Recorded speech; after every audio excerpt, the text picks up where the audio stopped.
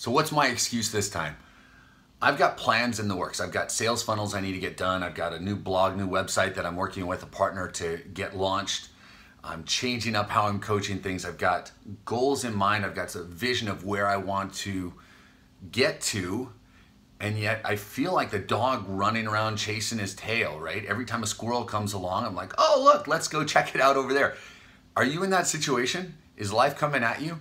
Because that's absolutely what happens. Life has come by and just smacked me upside the head.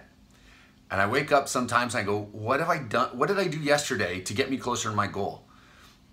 So what I need to do is focus, right? What you need to do is focus. Life is going to keep coming. You're gonna still have to work your 9 to 5 while you build your dream, right?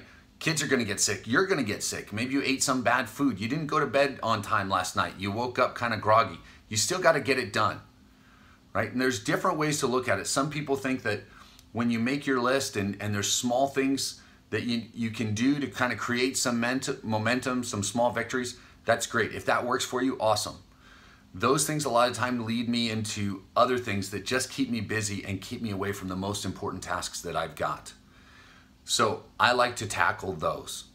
I like having people that help keep me accountable to do that. Mentors, partners, friends, people that I work with, people that I coach that ask me how things are going.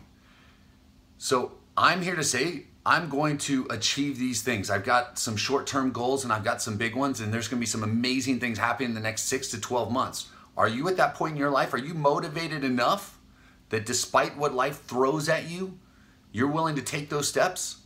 Don't get scared. Don't let the little things get in the way of your big dreams. Okay? Figure out what you need to do. Wake up. Take some action, take some initiative, rise from the ashes, and fly like the phoenix. Here's to your success.